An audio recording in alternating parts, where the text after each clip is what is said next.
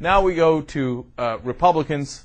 They've got a great new idea on how to get people to vote against Democrats. You ready for this? Revolutionary new idea. Fear-mongering. Really? Wow.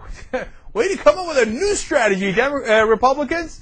Right. See the logic here. What they're doing, they're exploiting a horror and a tragedy for their insane political agenda. We had a shooting in Washington where a father killed 5 of his children, 4 daughters and a son. The shooter in Binghamton, New York, killed 13. Remember, we had the Alabama shooting, 10 people dead in that case, and then the guy shot himself. 955 people dying here in the United States. All these people dead, and then a couple of weeks earlier, North Carolina, we had a nursing home shooting, 8 people killed there. Just for a second, pause and think about if there were 30 different shootings the size of Virginia Tech on a single day, and then it happened over and over and over every single day. Killed them with a shotgun. All youngsters, ages 7 to 16. Now imagine if in the last 3 years, 232 professors had been assassinated in the United States of America. And this gun violence is absolutely, positively out of control. You said, wait a minute, that seems a little weird, because crime is down all over the country, and it's not something that is really being talked about. And if you do any polls of what people are concerned about, crime doesn't even make the list on most polls. So why take an obscure topic like that and emphasize it? Again, they're exploiting a horror and a tragedy for their insane political agenda. What will it take for the NRA and gun rights advocates to say, hey, you know what?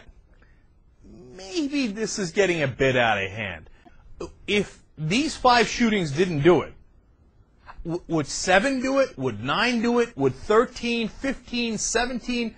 What if we had 28 shootings in a week? Let's just put this in perspective for a second. Year 2001, 3,000 Americans died from terrorism. Horrible tragedy. We've changed everything about our country in response to it. And they're exploiting a horror and a tragedy Over and over and over. And they're exploiting a horror and a tragedy. Now, I love it because of the absurd hypothetical. Now, let's watch it. Afterwards, I'm going to break it down for you. Put that aside for a second. Let's talk about this scenario, right? He comes in with his weapon, he's going to kill people, and the right-wingers say, oh, this would be the great time to have a gun, right? So somebody else draws a gun against him.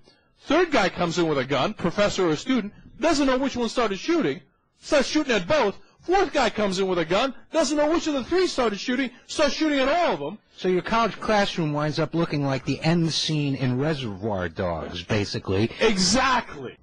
So what kind of hypothetical is this? All right, then I could do this hypothetical. Well, here's what I'm going to do. I'm going to remake the movie Animal House, but in a world where college students can have guns. So it's going to be everything that happens in Animal House, but with guns. The problem is the movie's only going to be about 4 or 5 minutes long because they're all going to be dead by that time. But I don't want to answer that hypothetical because that hypothetical is moronic. This isn't one of the action film or James Bond fantasies running through your head, sir. This is real life, and those kids you mock are really dead.